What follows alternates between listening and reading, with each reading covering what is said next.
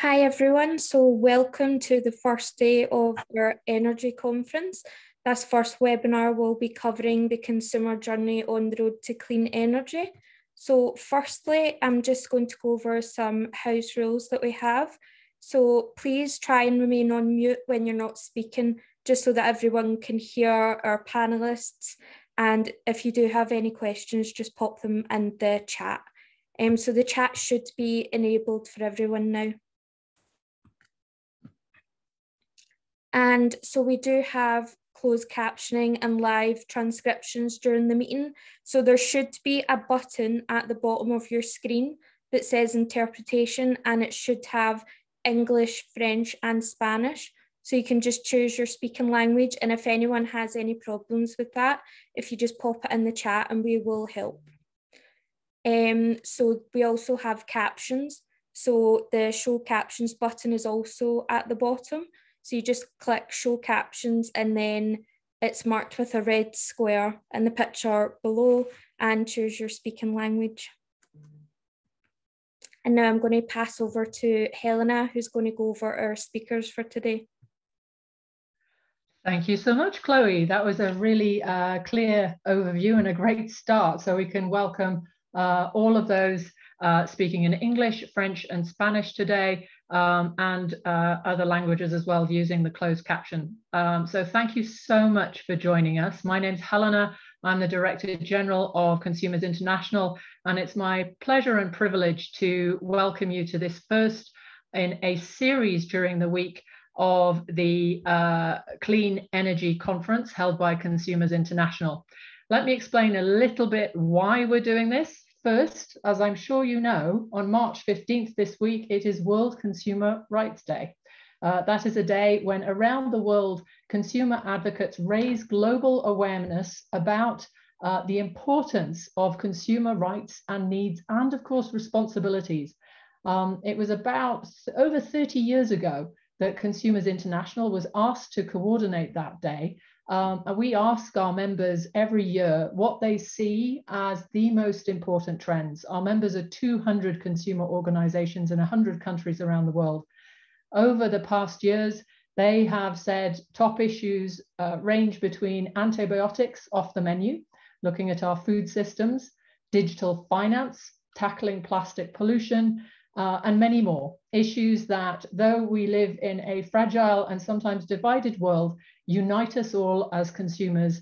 These are global issues that we all have to confront. For this year, our members gave us very strong feedback that consumers in the energy transition was a critical priority, whether consumer organizations were dealing with daily blackouts, whether they're supporting consumers with affordable energy, whether they're responding to questions about how do I become more sustainable. And so we felt this was a very relevant topic. Throughout the course of the week, we are platforming and supporting any consumer advocate or consumer organization that wishes to focus in on consumer rights at the core and on consumers in the energy transition. Typically, the energy transition can be approached in, dare I say it, a more technocratic, top-down way, maybe. The key question is, how do you and I, how do consumers, how do we as just people in the marketplace be part of this in a way that makes sense? How do we shape the energy transition with and for consumers? And how do we do it in a way that's fast, fair, and accountable? Because we know that if we leave this too long, we will be the ones who pay more. I'm thrilled today in this first session to welcome a fantastic group of leaders. I'm actually going to introduce them one at a time as I ask them to talk about the issue. I hope you've been able to capture just a little bit of their role. You'll see that there's a lot more that we'll delve into in terms of their expertise. And they're drawn from across business, from across government, experts, consumer organizations, truly in a way that brings different perspectives together. Thank you very much indeed. And I'm thrilled as we see participants from around the world and consumer organizations from, I think, looking at this, every single continent.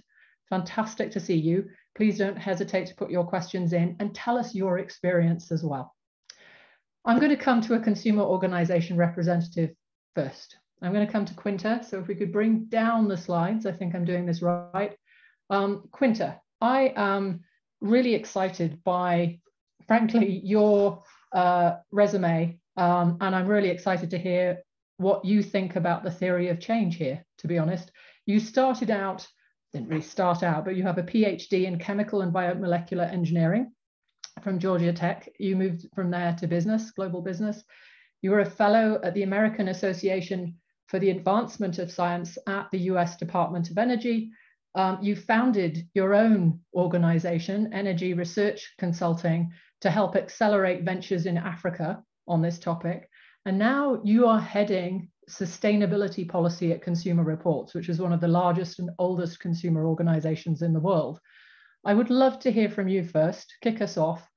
Why consumers in the energy transition? What's your view on the theory of change here? What are you seeing consumers experience? And we know not one size fits all, but can you share with us and center us and start us out with consumer rights and needs? Over to you. Thank you, Helena. That was such a kind introduction. Hello, everybody. It's really good to be here with you. As Helena said, I lead the sustainability policy work at Consumer Reports, and that means we advocate for sustainability policies that drive marketplace change to benefit consumers and to advance equitable outcomes.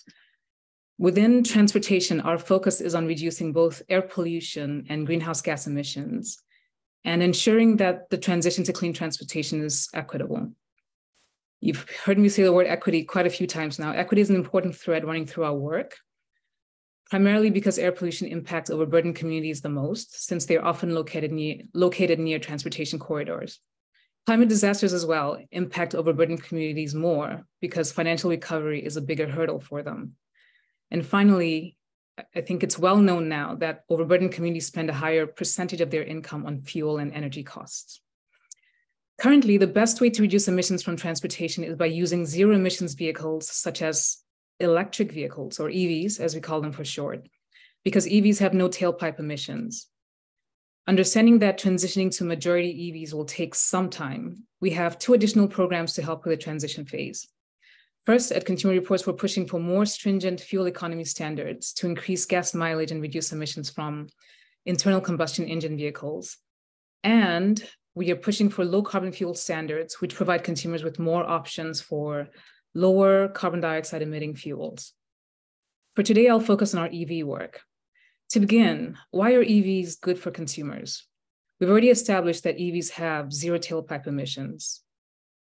But it's also good to know that Consumer Reports analysis shows that EVs save 60% on fueling costs and 50% on maintenance costs when compared with comparable ICE vehicles, that's internal combustion engine vehicles. So EVs are cheaper to own, even when they cost more to buy upfront. The other question we often get asked is, do consumers even want these vehicles? And the answer is a resounding yes. Our 2022 survey on Americans' perceptions and awareness of EVs showed that 71% of Americans expressed some level of interest in buying or leasing an EV. Within that 71%, we found 14% of Americans would definitely buy or lease an EV today. That 14% is up from just 4% who said the same thing in a 2020 survey. And vehicle sales data matches these survey findings. Over the last few years, internal combustion engine vehicle sales in the US have steadily declined, while EV sales have increased rapidly. And in fact, our car buying survey from last year shows that 30% of licensed drivers who are looking to buy or lease a new vehicle are not even considering a conventional non-hybrid vehicle. When we asked Americans why they would consider an EV, the most common answers were saving money on fuel, lower lifetime costs, and lower maintenance costs. So it all ties back to money. What's holding consumers back from adopting EVs faster, though? So we asked about barriers, and the top concerns include charging infrastructure and costs involved with buying, owning, and maintaining an EV. So we're working to address these barriers in several ways. We conduct analyses and studies to help consumers and lawmakers understand the cost savings and other benefits of EV ownership. One example is our total cost of ownership report, which compares the cost of buying, owning, and maintaining an EV versus an internal combustion engine vehicle. We are weighing in on EV-related policies, such as the Environmental Protection Agency's light-duty vehicle greenhouse gas rules, which regulate tailpipe emissions from passenger vehicles. Another notable policy example is California's recently passed Advanced Clean Cars 2 rule, which mandates that all passenger vehicles sold in California by 2035 will be zero emissions or plug-in hybrid. Consumer Reports weighed in to ensure that the rule contained consumer protections in the form of battery warranty and durability. This rule ensures clean vehicle options for consumers in that state. Last August, the Inflation Reduction Act was signed into law. Among other things, it provides incentives to bring down purchase costs for both new and used EVs. Again, Consumer Reports is weighing in on how the incentives are rolled out to ensure that there's minimal red tape, which would discourage consumers from using these incentives. We have also weighed in on the bipartisan infrastructure law, which provides $7.5 billion to expand public EV charging infrastructure throughout the country, which should address one of those barriers that consumers said is preventing them from adopting EVs. Among other things, we're asking for the new infrastructure to be reliable, but also present in every community. Finally, we are informing consumers about their EV options through our EV Plus Hub, which features information and buying tools on EVs and hybrids. For instance, we have an incentives finder to help consumers find incentives to offset purchase costs for EVs. In addition, our Green Choice badge for vehicles is awarded to the top 20% of vehicles on the market which have the lowest emissions. So that's a summary of our efforts to ensure consumers have clean vehicle options and that no community is left behind as we transition to cleaner transportation. Thank you for your time and attention. Thank you. And Quinta, if I can come back to you, focused in on mobility and how we travel as one of the many ways in which we use energy. If I can just come back to you and say, do you think some of those interventions and some of the same points apply to other areas of energy efficiency and the energy transition? Great question. And my answer would be yes.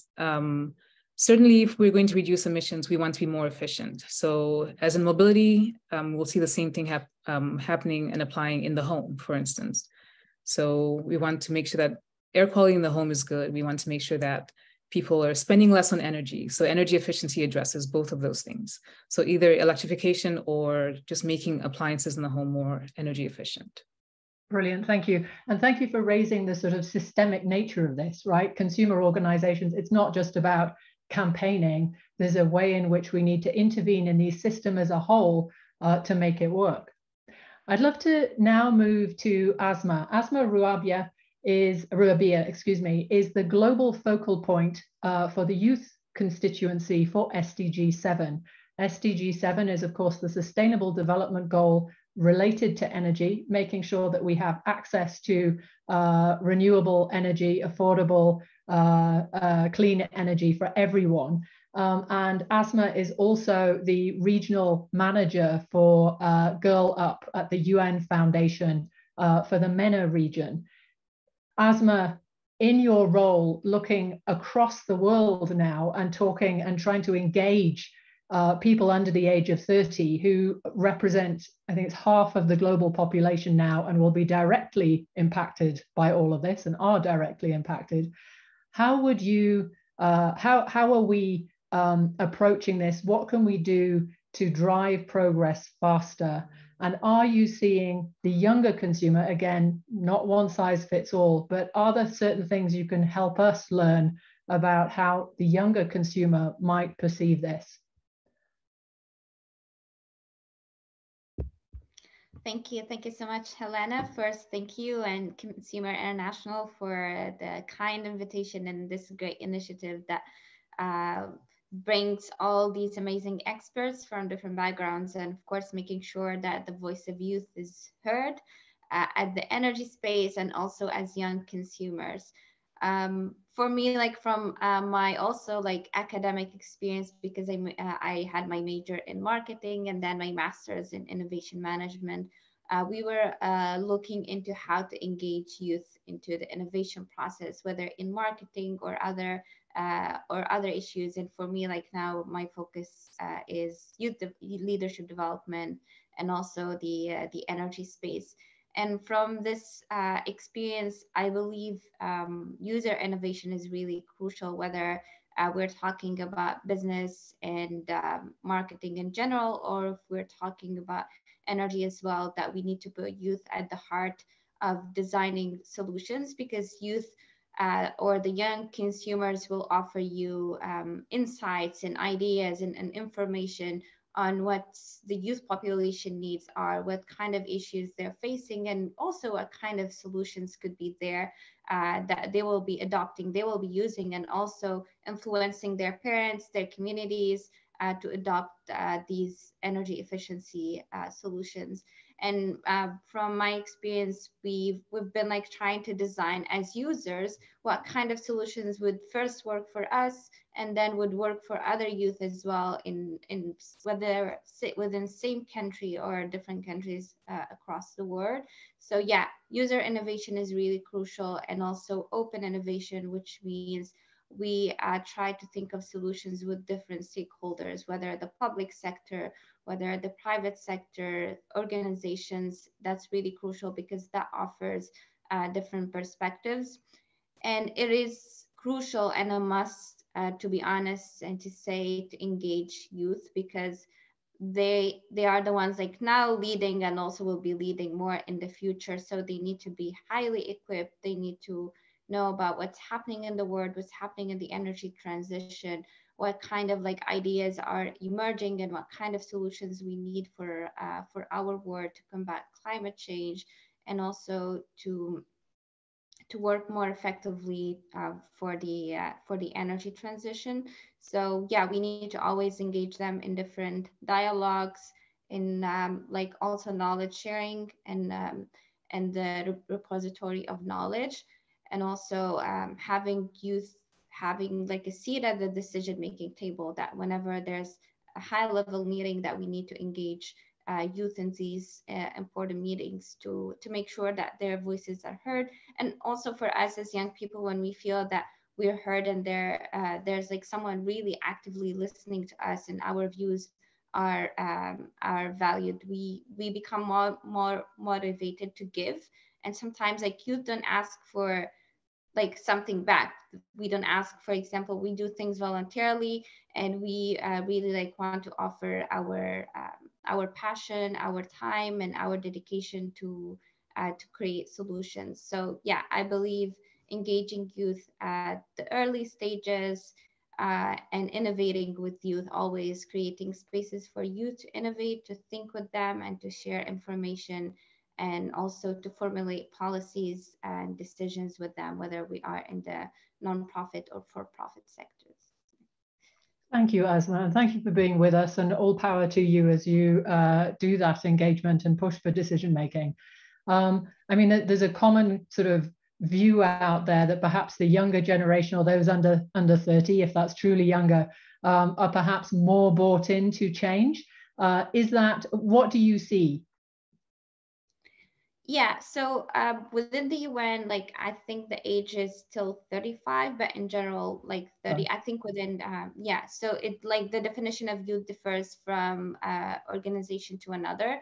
But I would personally say, yes, still 35, that's the person is considered youth, but also there's the youth at heart, those who are above 35, but still advocating for youth and pushing for youth spaces and youth voices. Even myself, I was thinking, oh, what if like when I get to 30 or like 35 or older than that, am I still going to work in like youth spaces? I might not have same opportunities as I have now as a young person, but I will still be an advocate for youth and push for youth engagement, especially when we become parents or grandparents. That's really like you start to feel how important it is to get opportunities at very early stages in life, and that it is crucial to equip the younger generations, despite that there are a lot of challenges. But still, it is important to for us, like as young people, to believe in ourselves and our potential, and also for different stakeholders to always create spaces for youth and hear from them, because they really have great and innovative ideas. Oh, well, that's a great call to action for the first for the opening section of our our first meeting. We are all young at heart, and let's stay that way. I'm sure I can hear that back from participants and speakers. Thank you. Yannick Monschauer is an analyst with the International Energy Agency. I'm sure everybody knows that as the core organization that drives the analysis and data gathering on the state of the world related to energy and the energy transition. Yannick in particular has been he coordinated the custodianship, excuse me, not enough coffee, of SDG 7 targets on renewable energy. He's also been the author, I think more recently, of a piece of work specifically on heat pumps, which is of course a particularly important issue and point for consumers as they think about energy efficiency. Yannick, round off this first section of what should we know, how do we set the scene of the state of play towards SDG 7 and shifting through the energy transition to something that's affordable, secure, and sustainable. Yannick. Yeah, thanks, Helena. And as I said, I'll focus a little bit more on heat pumps, but yeah, to start off, thanks a lot also to Quinta for diving into this EV example. I also wanted to mention EVs briefly, but I think you already provided a great overview on the policy side there as well. And also thanks to Asma for providing this young consumer perspective. Young consumers today will be very key to drive the clean energy transition over the coming decades. But let's step back for a second and let me add in the long-term lens on all of this. Because I work in the World Energy Outlook team at the IEA, so we keep track of policy and technology progress and show what really needs to happen in buildings, but also in transport and in the industry sector to reach net zero emissions by 2050. And consumers are key to make this clean energy transition happen in all these sectors, and in some more than others. So it's buildings and transport more than industry, but still, I think consumers play a big role in all of these sectors. And let me start with where we stand today. So we've already made a lot of progress since the Paris Agreement, and we already see or we expect a peak in fossil fuel emissions before 2030, just based on the policies that are implemented today. But if we go even further and also take into account the NDCs and net zero pledges that have been made by governments, but also pledges by or commitments by companies in aviation and shipping, that would bring us down to 1.7 degrees of global warming. But of course, there's a big if to that. So that really means that they have to be implemented in full. There have to be the policies, and there has to be the consumers behind these policies that really make things happen in reality. So yeah, that would get us really close to 1.5 degrees. And for heat pumps, for example, what we need is a tripling of what is installed by 2030. And for that to happen, as I said, we need policies. And it has to be an obvious choice for consumers from a cost perspective, but it also has to be easy enough for consumers. So when we take heat pumps, for example, we already have financial incentives in over 30 countries today. And in a lot of markets, they already make the cheapest options. If you compare the cheapest gas boiler to the cheapest heat pump on the market, they make them already cost competitive in many markets. And in some cases, you even have additional subsidies for low-income households that need additional support because they can afford the upfront cost even less. Or you have additional support for high efficiency models and some other specifics. So yeah, there's already a lot happening that's making the technology more competitive, but at the same time, you still have a lot of barriers. So just taking, because on the one hand, you have the upfront cost, but you also have the operating costs. And that's where electricity tariffs and energy taxation are still favoring fossil fuel options in some countries. So yeah, that's also something to address, while at the same time you have non-economic barriers restrictions related to installations and anything other that's preventing consumers who are interested in the technology to really adopt it. And so for that to make it happen, it really is important that the incentives are strong enough on the financial side, but then also it has to be easy enough for consumers to see the benefits, to compare options, in the case of heat pumps, to find installers, and deal with the admin procedures. And Quinta provided some great examples for EVs on how endorsement labels and incentive finders can make it a lot easier for consumers. And this is something that we already see for heat pumps as well. So in Ireland, just to mention one example, they exist in other countries as well, but you have these so-called one-stop shops that kind of take away the headache for the consumer throughout this journey. So it's just really helpful. And then you have business models like heat as a service that can also reduce the upfront cost and ensure that the maintenance is also there for consumers not to worry about it. So yeah, I think there's really a lot that can make it a lot easier for consumers. I won't mention transport in the interest of time, I think, but I think you already provided a great example, and I'm happy to come back to some other examples or to heat pumps later. Brilliant. So those three speakers have pointed to the fact that the energy transition covers a vast range of sectors, from mobility to how you use energy in your home. And it's important to think about all of those aspects. We've heard from Yannick that consumers are key to the energy transition. We've heard from Quinta that consumers want to see the energy transition and affordability is essential. Let's move at this point, having set the scene, to hear from a colleague of mine, Ollie Bealby-Wright, as he and the team have been digging into how do we make sure that the energy transition works with and for consumers. So we'll do a little bit of looking at this, and then I'd love some reactions from the panel. What feels particularly priority as we look at this issue? Have we missed anything? And anyone who is a participant on chat, do feel free to pose questions or add your own experience. How does your own experience of consumer perspective chime with what we're hearing? Ollie, are you on the call and able to chime in? Thank you, Helena. And I'll start talking you all through the white paper that we are launching today.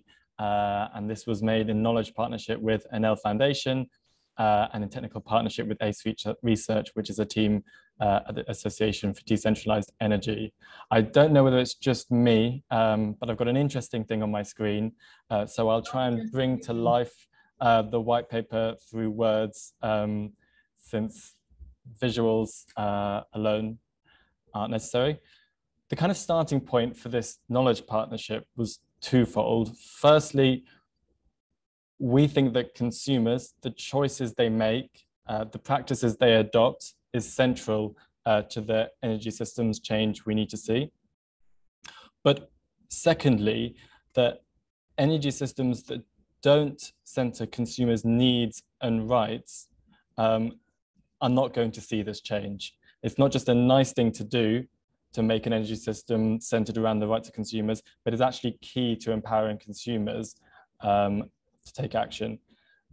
If I could just unpack that really quickly, the Intergovernmental Panel on Climate Change's sixth assessment report last year estimates that up to 70% of future greenhouse gas emissions reduction could come from so-called demand-side changes. And we've heard from Quinta a little bit about what this means from an individual's perspective, or an individual consumer in the US, for example. It means upgrading to an electric vehicle. It means changing the way you heat, cool, and power your home, the way you get around.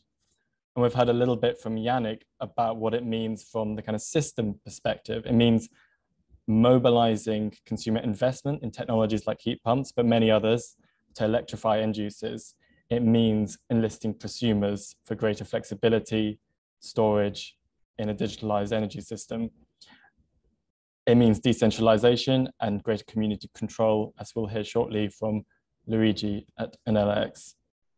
None of this can happen without consumer action and buy-in. So consumers are a really key actor in the energy system. But unlike other energy system actors, they are also representing the ultimate purpose of energy systems, which is to meet their needs. So if we go into the next slide, please. As consumer advocates, and many in the audience are consumer advocates, so you will know that we come to this from a consumer rights perspective.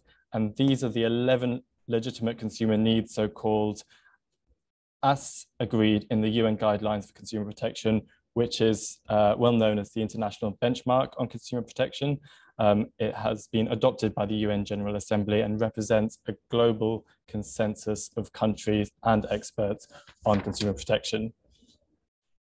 This includes everything from access, the ability to access essential goods and services, which includes energy, to safety in terms of safe products that consumers can use without risk to their health, for example. It includes representation, the freedom to form consumer groups and have their voice heard.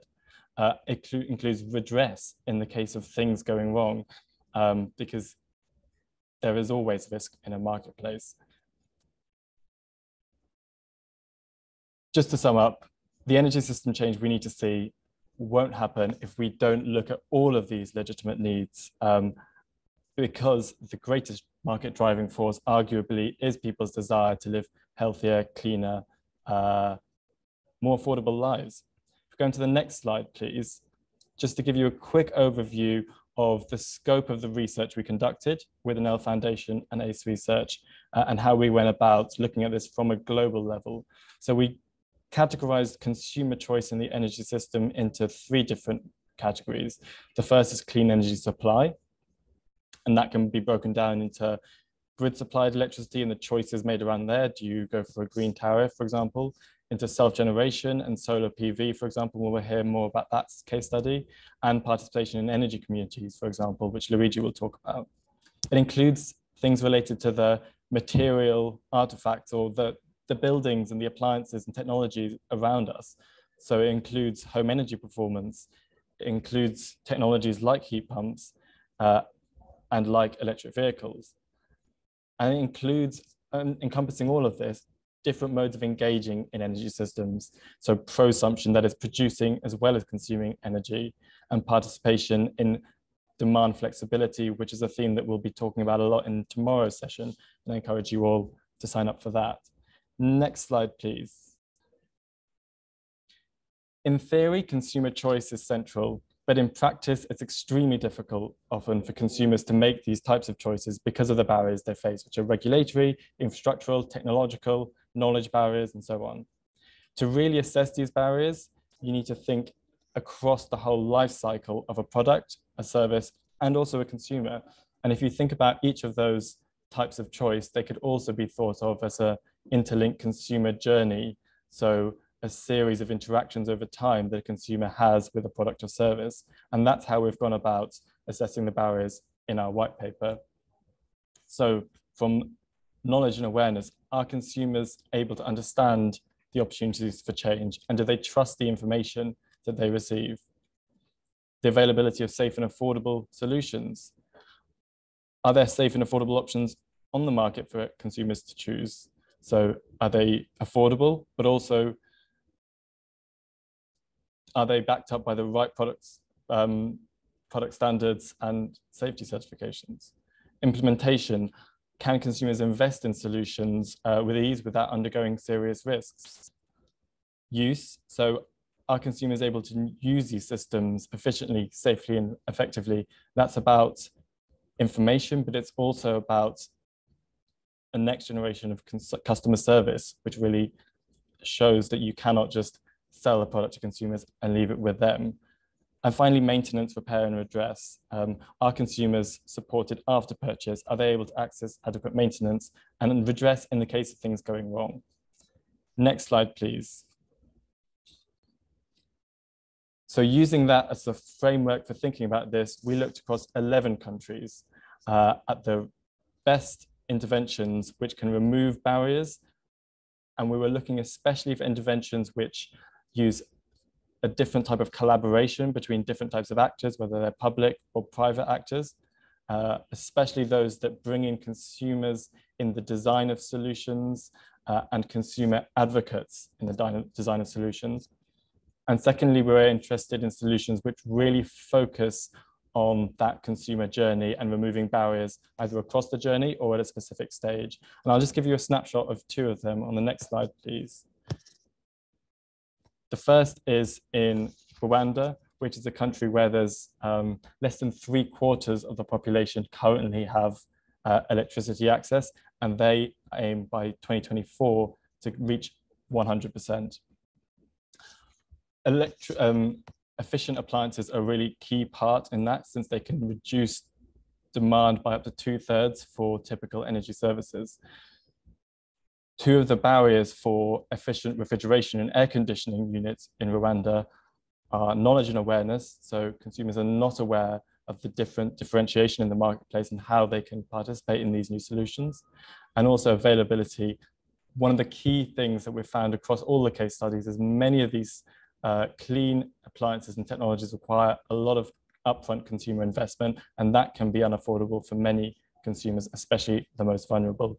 So Our Cool is an initiative from the UN Environment Programme, collaborating with other marketplace stakeholders to mitigate both of those barriers. It includes establishing minimum energy performance standards, a labeling scheme that links to that, ensuring information is correct on cooling equipment, community awareness campaigns, and finally, innovative financing that helps to scale adoption through market availability. So for example, on-bill financing mechanisms. And some of the interventions are similar in our Chile case study, which really looks across the consumer journey.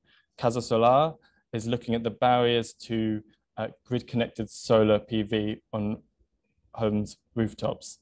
One of that, again, is the need for upfront consumer investment. Another is the typical lack of trust in the administration and provision of schemes. And thirdly, there's a lack of the matching between the system output and what is consumers' actual needs. But what they've done through this program is firstly include a third party that administrates the scheme to raise trust. There is a bulk purchasing scheme where the government co-finance with a public bank, which can reduce cost of installations by around 20%. And finally, they include a technical evaluation of your actual property and select the appropriate system size.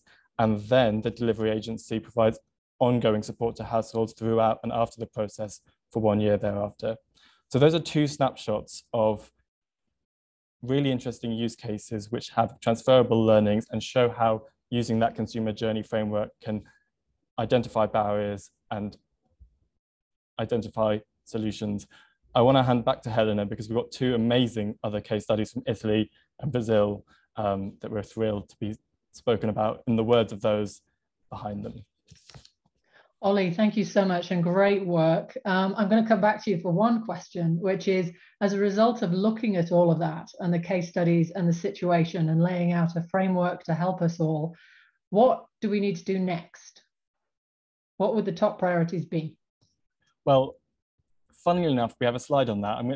Chloe, would you mind going to the next slide?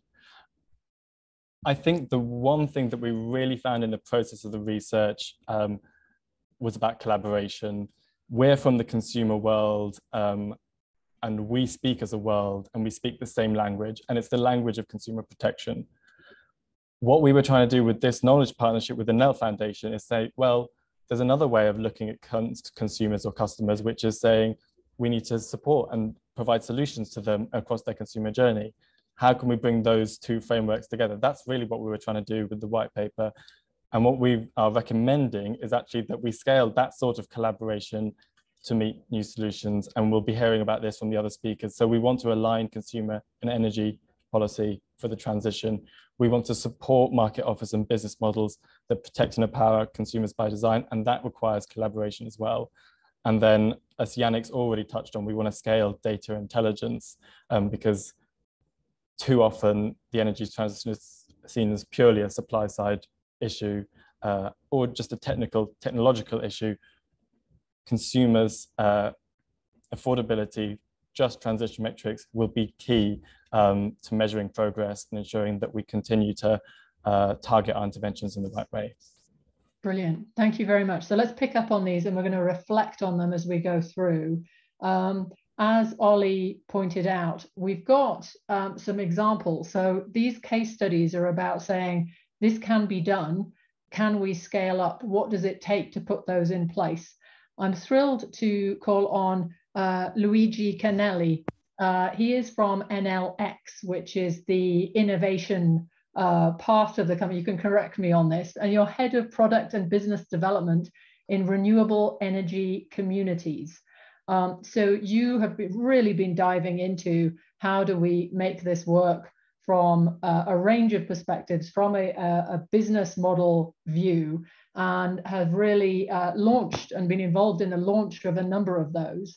I think we're calling on you, and of course, as one of our co-conspirators in exploring this over the past couple of months, could you give us an example, perhaps the example we've used from Italy here, of how you can make this a reality? What did it take? What did it look like? Where do you think we still need to go? Yeah, thank you very much, Helena.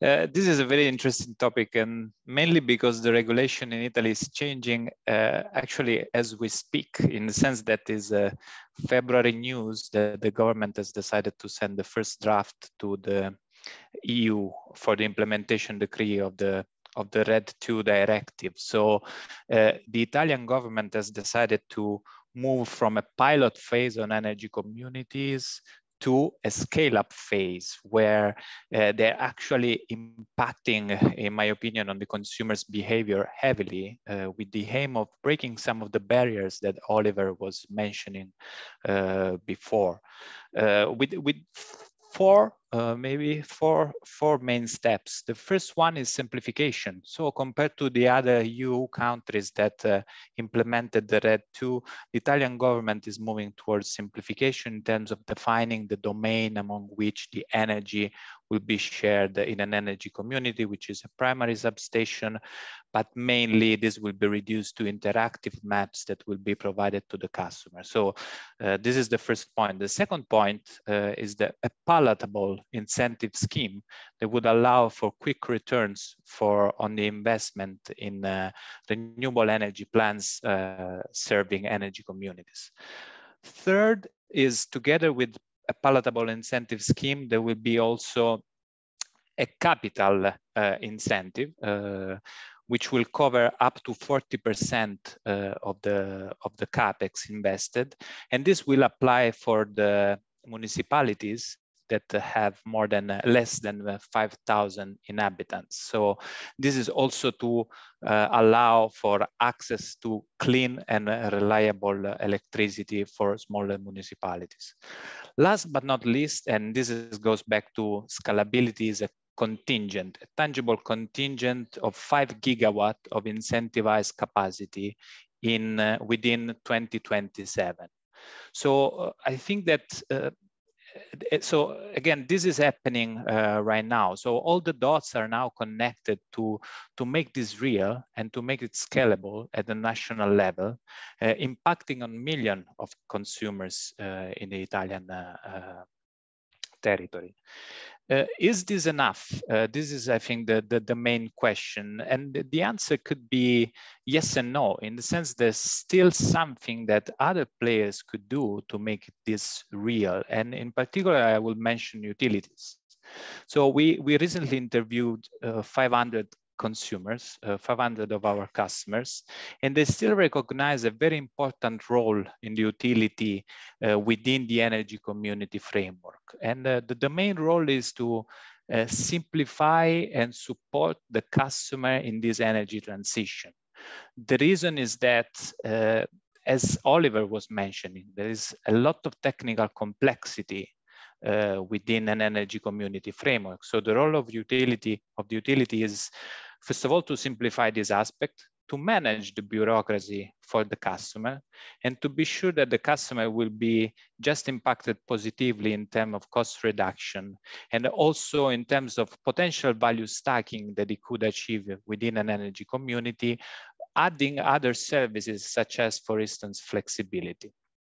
So I think these are the main aspects for Italy. We are ready. the Italian government is ready, and I think it's a rather positive example that could be exported even in other countries, hopefully as soon as possible. Thank you so much, Luigi. And we're going to move to a very different context now with Angelica Martins representing Eletrobras. Angelica, thank you so much for joining us. I think you're another person joining us early. You have worked on for the generation board at Eletrobras and with them on some of the leading power projects in Brazil. And you are with us to share a little bit about a case study which is called Light for All, where you're working in the Amazon. Can you share why that's an important case study and what you've learned from it and what more you need to do to make that work for consumers? Angelica. Yes, nice to meet you, everyone. Thank you, Helena.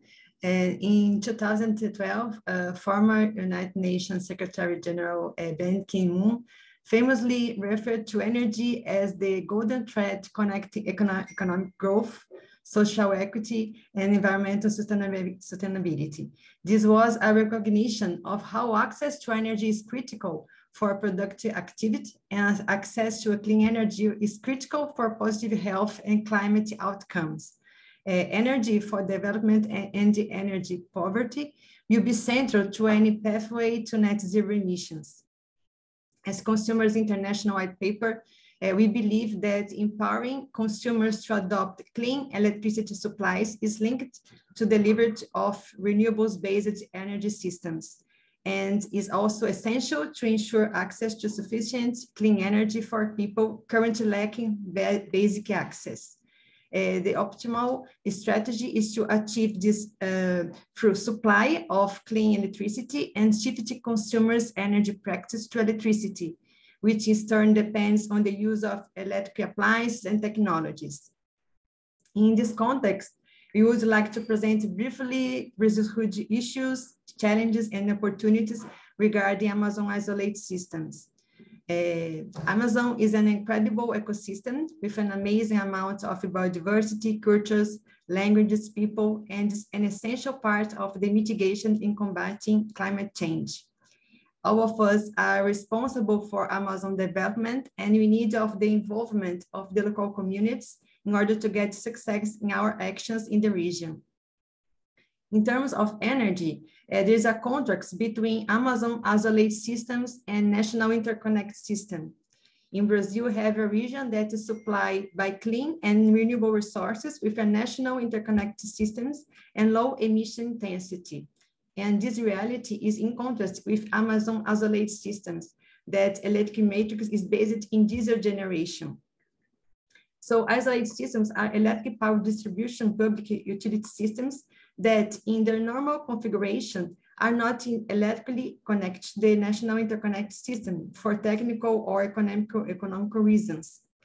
Although the legal Amazon has its largest representation for isolate systems, it also owns 4 of the 5 largest hydroelectric plants in Brazil. So that it generates more than 25% of the country's electricity in 2020. In this way, it contributes to the supply of all Brazil through the national interconnect systems, which connect power plants and consumers in the country. Despite its relevance in the national electricity scenario, 3 million inhabitants of the Amazon are disconnected from the national interconnect system, living in the isolate systems. And nowadays in Brazil, there are 212 electrical systems in location that are not connected to the national interconnect system, with more than 90% of this capacity based on diesel generation. Because of the complex logistics and difficult access of isolate systems, diesel generation cost is 6 times higher than generation costs of the rest of Brazil. Per capita consumption and population density discrepancy highlight these contracts, and it shows social and economic development difference in Brazil. So the operation of isolate systems is expensive and shared by all consumers in the country through the electricity bill. And in 2022, the cost was estimated at more than 10 billion Brazilian reais. There is a need to create favorable conditions so that renewable supply initiatives cheaper in the long term for supply to these locations. Such systems are served by 8 distributors, companies in 7 states of the country, and the population served by these systems lives in a low density area, which covers approximately 40% of the country. It should be noted that there was a significant reduction in the number of isolated locations compared to the last annual Brazilian Energy Research Company, EPE, planning cycles.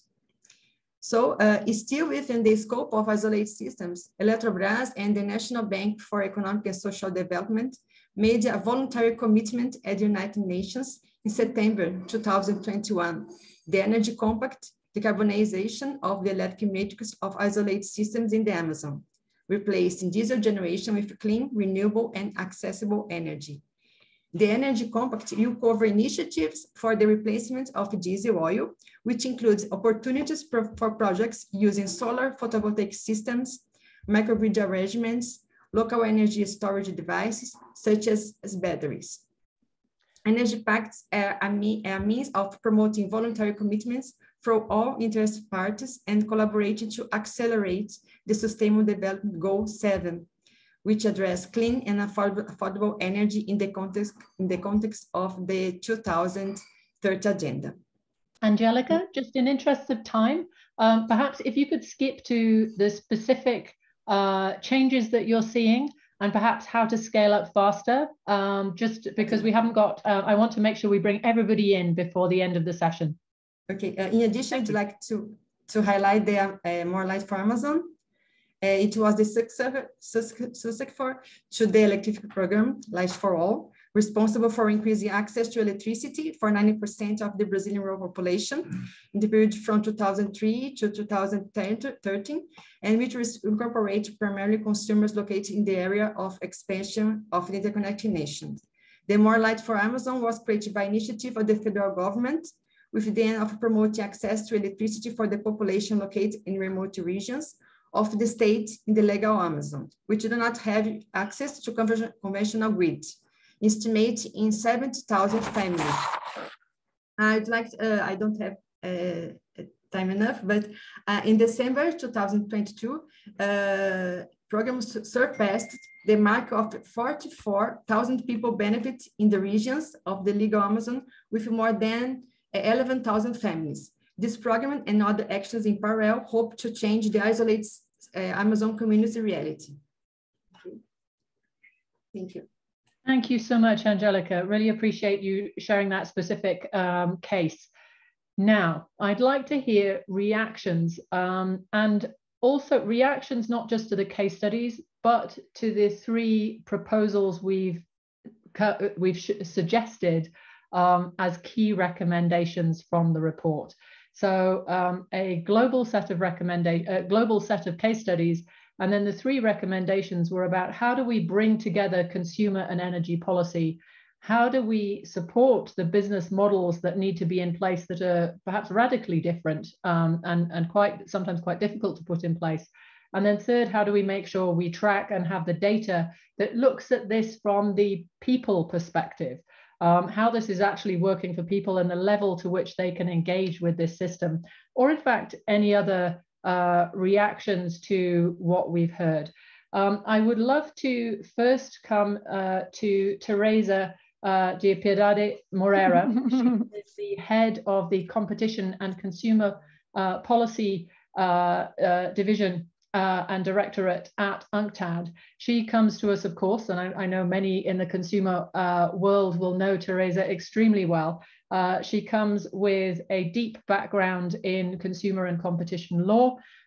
She was the Consumer Director General in Portugal until 2016, when she moved into her global role at UNCTAD, which is, of course, the holder at the United Nations of the Consumer Protection Guidelines.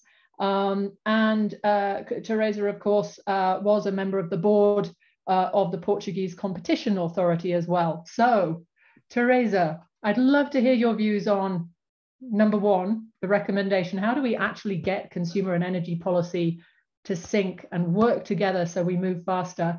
And any other thoughts from your vantage point, looking globally, but of course, UNCTAD focusing in on the needs of low and middle income countries first and foremost. Teresa, and happy World Consumer Rights Day. Also, happy World Consumer Rights celebration. It's mostly a week or even a month of celebrations, as we know. Good afternoon, good evening, and good morning to everybody. Thank you very much to Consumers International, and congratulations, Helena, to you and your team for choosing such a timely topic, which I should say that, of course, we have been following this from the strict consumer protection point of view, but because UNCTAD is also involved as the UN Conference on Trade and Development on the impact, of course, of global events across the world, but mostly in the developing countries, which, as Helena mentioned, are our focus. We have been following for a year now the impact of the war in Ukraine, in food, in energy, and in finance for development. And I will put in the chat a report that we did, which actually also gathers some suggestions of policy measures, especially, of course, considering developing countries' needs. No, thank you also for mentioning, of course, that we are the custodian of the UN guidelines for consumer protection. I will just mention, I think that the previous speakers highlighted very important issues. I think that, as you rightly said, from UNCTAD's point of view, it's the needs of developing countries, and especially even the least developing countries, which are roughly 40 countries, that concern us. And even though, of course, Oliver in the report, in the white paper, mentioned very important issues, let me highlight two things. First, access to essential goods and services as one of the consumer's legitimate needs, and concretely what the guidelines, since they were revised in 2015, mention regarding universal access to clean energy, and the importance of, for all public utilities, for member states to ensure appropriate levels of service, quality, and technology, appropriate regulatory oversight, and the need for awareness raising programs, and the importance of community participation. Of course, all of these aspects, one way or another, have been touched upon by previous speakers. I think we are, from our point of view, concerned with two things. First, access, because as I mentioned, in a number of developing countries, it's not just tariffs, it's really access, so connection. So a lot of developing countries are not fully covered in terms of providing access to energy. And this leads to what we call the poor pay syndrome, meaning that those who have no connection have to spend more money on energy, which is vital, as has been pointed out, for all our daily needs, either as consumers or as entrepreneurs or as a small runner of small businesses. That is one thing. The other thing is really the situation of vulnerable and disadvantaged consumers. And I believe the white paper also mentioned that, and Oliver did mention this when he talked about inclusivity and even the digital divide, because nowadays, even to find online more economic and more advantageous solutions, one needs to know how to use digital tools and compare tariffs from different providers, etc. So we really have these two big concerns. I believe that they have been addressed by the white paper. Sorry, I have not yet been able to fully read it, but I focused on the recommendations. So this is something I wanted to mention. I also wanted to mention that, as others referred, that the United Nations framework for the climate change recognizes that consumers play a crucial role in increasing climate change actions. And we heard our youth representative and, of course, other consumer advocates talk about this. I think this is quite clear, but as Consumers International and other colleagues, we do believe that consumers are drivers for change. This means, of course, needing increased awareness raising, information. As a previous regulator myself, I have to say that I do believe that this type of complex services require support from regulatory bodies to consumers, even if it is very important that there are tools that really explain to consumers the impact of their choice. And we heard about electric vehicles, but of course, I think this applies to the choice of solar panels or other energy efficiency tools. So I think it is very important. Amongst the regulators that are mentioned, I wanted to make the case for competition authorities, Helena, for obvious reasons. Also because last year we did release a report on access by consumers to energy, water, and sanitation. And we asked the Competition Authority of Austria to address the issues brought up in a EU, I would say, mature market from a competition point of view. So I want to say that I absolutely agree, of course, who cannot, with the recommendations. Let me get straight to the point. I do see a little bit of a challenge. I'm more familiar, for instance, with the EU setting, and in a number of European member states, the energy regulators have either a direct responsibility of promoting consumer protection in their portfolio, so energy and gas, for instance, and they usually have advisory bodies where they have representatives from the Director General of Consumer Affairs, but also of consumer associations, among several others, of course, representatives of the services providers and of big businesses, etc. I do think competition authorities have an important say, because in a number of developing countries, the fact that these markets are still very much dominated by either state-owned companies or by monopolies also do not allow consumers to get a fair deal. And in this transition, so privatization, deregulation, competition authorities can play a very important role and also make a very good case for a sustainable energy transition. So this is the first thing I wanted to say. I also wanted to mention the two other recommendations. I think it's very intelligent, if I may say so, to actually dialogue with business models. I don't think in general that consumer organizations have necessarily that tradition, but it is clear from the UN guidelines for consumer protection that sustainable consumption, let me put it in these terms, is really something of shared responsibility between governments, between businesses, between civil society organizations and consumers. So this is, I think, really the right approach. And I think you make a very good case for that. And what else? I think also it's very intelligent to promote the gathering of data and intelligence, because only with evidence-based information, one can suggest measures to governments, to business associations, and even to regulators. So I think, Helena, not to take too much more time, I would stick here. I'm happy to come back when we have the questions. Thank you. Thank you so much, Teresa. Really appreciate your commentary there and the partnership around so many things, including World Consumer Rights Day. Rasmus, may I come to you next? Rasmus Abildgaard Kristensen is currently Vice President of Group Public Affairs at Danfoss, which is a global company that really is driving energy efficiency through a variety of products that then come to consumers. He has, again, as so many of all of our panelists do, a fascinating background. Rasmus, you were a diplomat. You were ambassador for Denmark to a variety of countries, from Indonesia to even the whole of ASEAN through in 2017 to 2020, I think. So you will be able to see both the geopolitics of this and the importance of our second recommendation, which is around making sure that we support the very different types of business models that might be in play.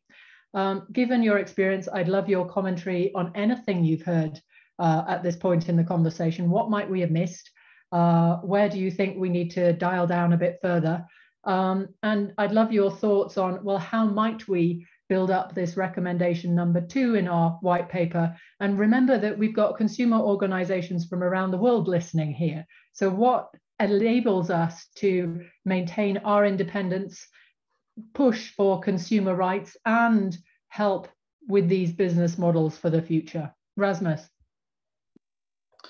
Thank you so much, Helena, and thank you for the invitation to speak today.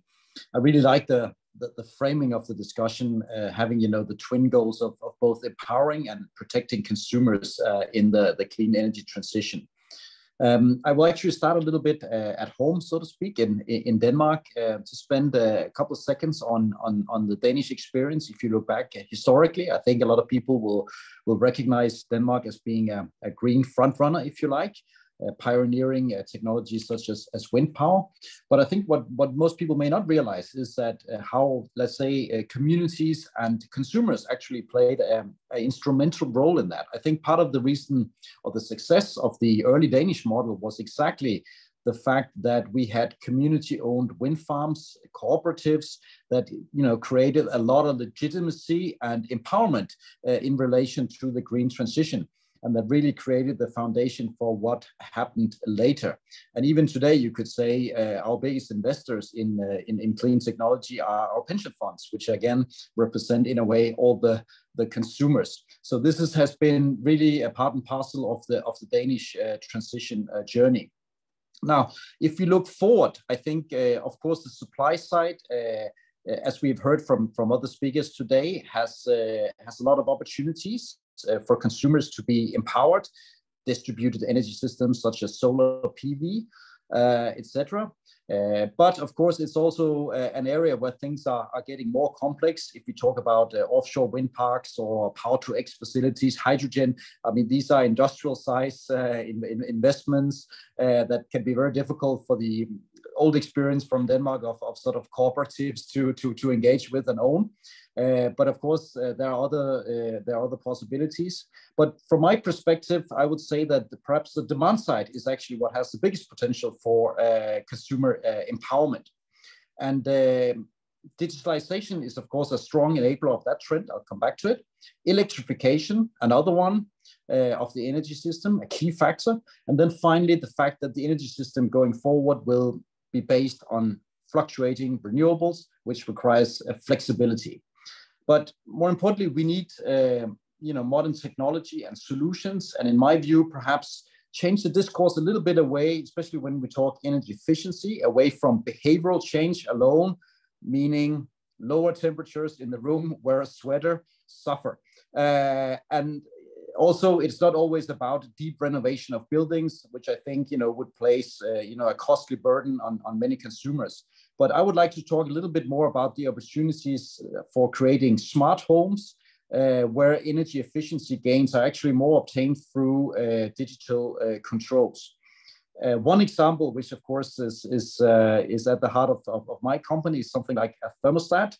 It may sound like an obvious device, but I think most people would be surprised to hear that we still have 300 million radiators in Europe without a thermostat. And that can be then installed either simple manual thermostats, or more importantly today, electronic thermostats based on artificial intelligence, allowing consumers really savings up to 30 to 35% of their heating bills, simply based on controlling things. And with really short payback times. So that's one point. But perhaps more important, I think this is where it gets really interesting and also more empowering for the consumers, is really the rise of flexibility as a need in today's energy system. So electrification, of course, drives electricity consumption up, and we get more fluctuating supply from renewables where we need to manage peak loads. So consumers and households can play an incredibly important role in managing that by offering flexibility to the market. So when a consumer, a household charges the EV, the electric vehicle, or it decides when to tumble dry or wash clothes, simply by shifting the electricity demand in time, it can have a huge beneficial effect on the electricity system. But more importantly, it's a service that you can sell back to the systems operators or the grid. So basically a flexibility market. And there we are seeing right now a lot of new business models coming online, aggregators who basically aggregate the demand from a lot of households and offer it into the to the utilities or the district the systems operators. And I think this is something that consumers will be empowered by and engages them. They are basically paid to shift their load to another time, or decide, okay, I don't need to charge my electric vehicle during peak hour, but I'll do it during the night or at some other time. And I think we will see a lot more of those business models going forward. But of course, there are still some regulatory barriers that needs to be broken down. All this also comes with dilemmas. I think we're all aware of that. One dilemma, at least, that we have noticed is between, let's say, data protection on the one hand and empowerment and impact on the other. Because all these digital solutions that actually offer a lot of potential for harvesting energy savings, they often require both smart metering, flexible prices, and sensors at home that allows you to share data between the consumers and the utilities or the DSOs. This is already reality in many countries like the UK, parts of the United States, in Denmark, but we have many other countries where this is considered either controversial among governments, but certainly also among consumers, and where there would be requirements for, let's say, opt-in models where consumers would actually have to decide that, yes, I will allow my data to be shared for it to happen. Of course, that's a good thing in many ways because it protects consumer rights, but we also need to balance it against the opportunities here for energy savings that actually requires the gathering of big data to function properly. Transparency of business models is another issue. I think the high energy prices we experienced in Europe last year shed a lot of light on some of these business practices. What does it mean when you have a fixed price? Are you better off with flexible prices? Can the consumers really understand what the difference is? It's a little bit like interest rates, right? You also need to understand that if you want to have a fixed rate, it comes with a premium if you want the certainty. But there are a lot of advantages by having flexible prices that allows you to do things and it basically empowers you as a consumer, but we need more information about that. So in sum, I think from my perspective, we need to explain, discuss, and recalibrate these balances between consumer protection and empowerment in tomorrow's energy system. And of course, competition, as one of the previous speakers mentioned, is also key in that picture. Thank you. Thank you so much. And to round us off, I'm going to call on Gray Lee. Gray is a sustainability and ESG expert hailing from S&P. Now, many of you might know S&P. You may not necessarily know that it's connected to CERAWeek, which is one of the biggest energy conferences that happened last week in Houston. And so, in your expertise back from real estate and building, now advising corporations on sustainability and ESG, but also thinking about last week, what do you feel about how we raise visibility for consumer rights and the consumer in the energy transition? And what do you feel about the interventions and recommendations that we're making in this paper? Where do we go next? Gray. Thank you, Helena, and thank you all. This is wonderful to be part of this conversation. So many important insights being shared this morning. Thank you all. I am at Sustainable One, which is the umbrella organization within S&P, the S&P Global organization, where we're focusing on these expanded corporate performance metrics, not just financial metrics.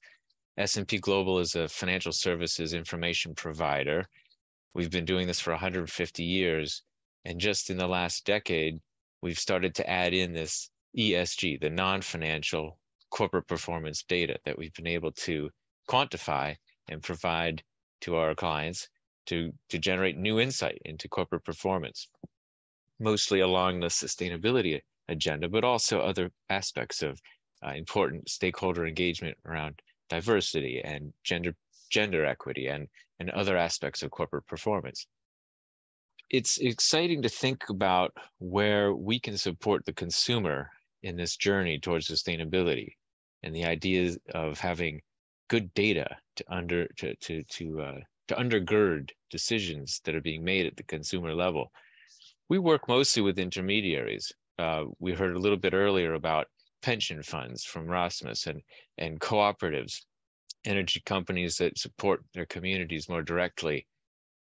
We support those types of entities making decisions, and yet the consumer has a big part of this as a citizen. And consumers in their actions their distributed decisions influence markets.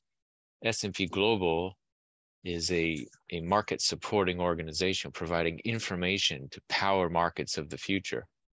When you think about how individual consumers are participating in this great transition, we have a lot to do as both consumers and citizens supporting policy that will frame the markets in which we operate or that we participate in as consumers. Considering what we went through with CERAWeek, with a big energy gathering last week in Houston, we know that consumers will have more power in the energy markets of the future.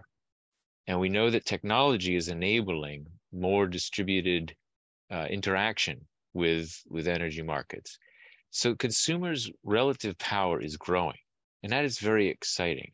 That means that not only do we want to concern ourselves with consumer rights, but also the responsibilities that consumers have in these decisions that they're making. Hopefully, S&P will be part of that journey to support whether it's asset managers or other aggregators of consumer behavior, or even getting into specific support of consumer decisions, like we do in the automobile market. We heard from Dr. Warren, from Dr. Warren earlier about EVs. And now we have, with our technology and data aggregation power at Carfax, the ability to provide insight to consumers on making those decisions about what do they need to meet their needs and support a sustainable future for our planet and our communities. So S&P is a part of this information backbone for a lot of markets, but we're enabling more consumers to connect directly into that information through our ESG scores, which are available on our website, and through other access points, as an example, Carfax with automobiles. So I look forward to supporting more of these activities going forward, and hopefully we can continue to collaborate. And I really do want to just make sure we definitely raise up the voice of youth. And Asma, thank you so much for sharing so much earlier about your work and what we can do as communities to support the next generations who will both have the tremendous responsibility of responding to the global problematique, but also the incredible opportunities of engaging with new pathways for meeting the ability of our communities to thrive in the future. So thank you very much, everyone. Okay, we are coming to the last couple of minutes in our time together, so let's make most use of it. We've heard, and I would love to make sure consumer organizations know this, as we undoubtedly do, consumers are key to the energy transition. We've heard consumers will have more power in the energy transition and in the future. Aggregated models, sometimes consumer organizations are the ones who actually support that type of aggregated model and enable it to happen. I want to shout out to Consumentenbond for their work over many years in the Netherlands on that front. The variety of barriers that have been brought up are crucial, as Ollie laid out, all the way from pre-purchase through to support in use. We are having a couple of questions that are coming up about specific situations. In India, the EU's reaction to Russia's invasion of Ukraine. We have answered one, which is about how are we, or we're about to answer one, which is about how we look into access. That's actually going to be one of the discussions during the course of this week as well, actually at Consumers International. Maybe let's see, open to the floor if any of the panelists would like to respond to any of those questions or respond to each other and the points that you've heard. Do you think we've made a compelling and coherent narrative at this point, or what have we missed out? Teresa. Thank you very much. No, just very briefly, and sorry to come back to this, but I would still focus on the recommendations. and this collaboration to align energy and consumer policy at national and international levels.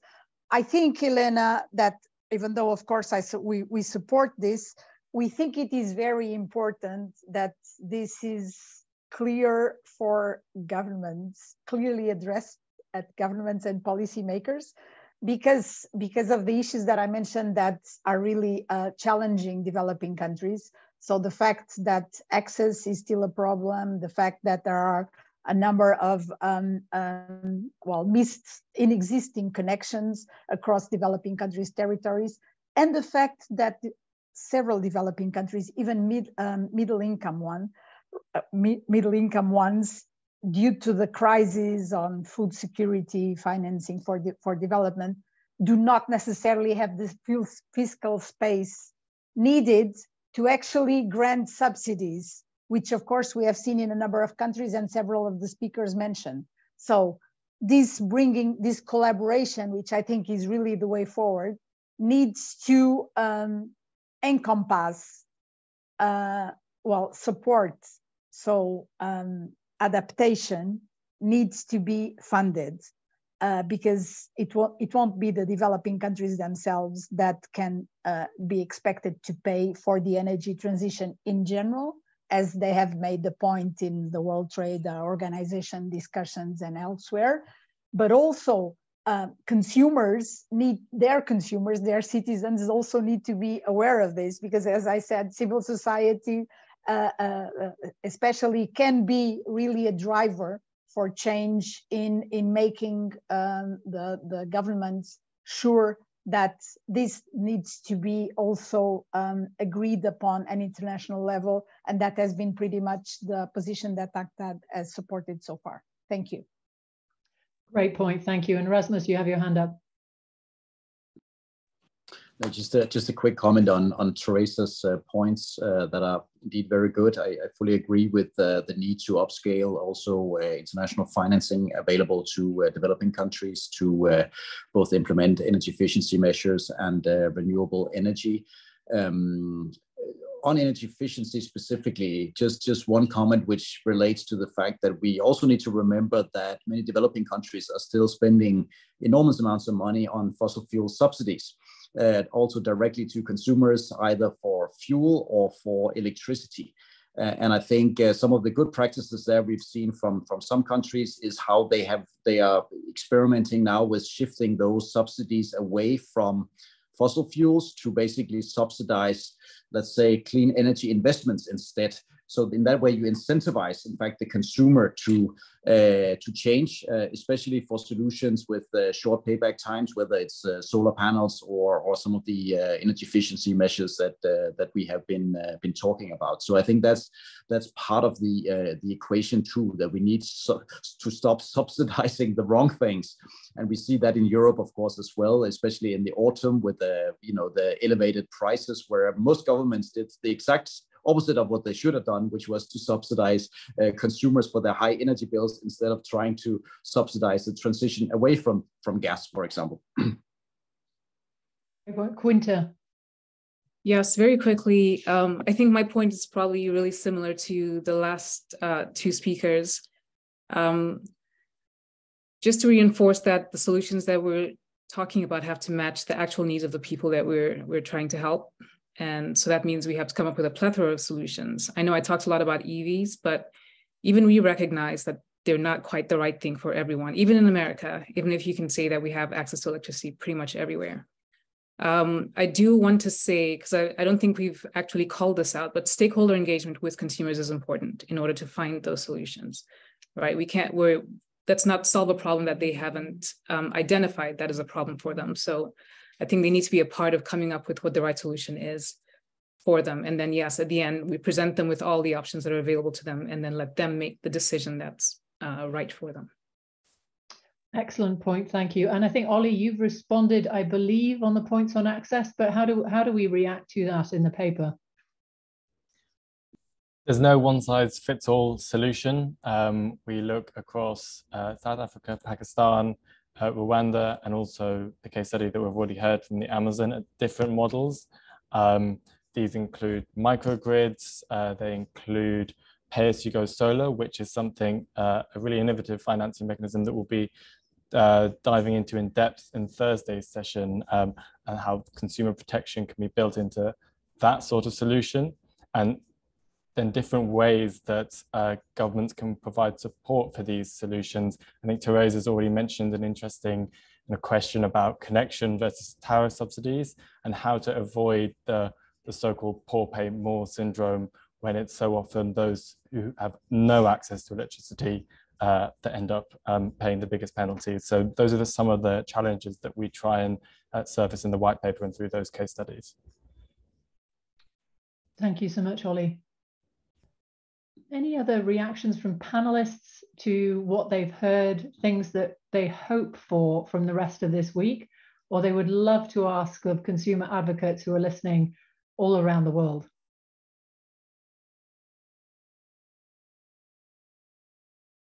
Brilliant. Thank you for that very wide-reaching conversation spanning the globe.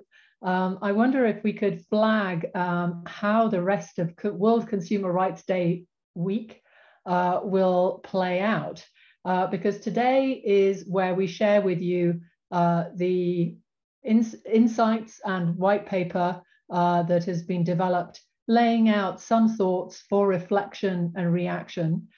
We don't stop here. We know that around the world, consumer organizations and consumer policy experts are celebrating and raising awareness of consumer protection and awareness, in some cases for the entire month. So well done and fantastic. And we hope that you will share that with us, because I believe we have about 50 examples that we are now putting up on a rather awesome map on our website. So I do hope you will send us that information so that we can celebrate you.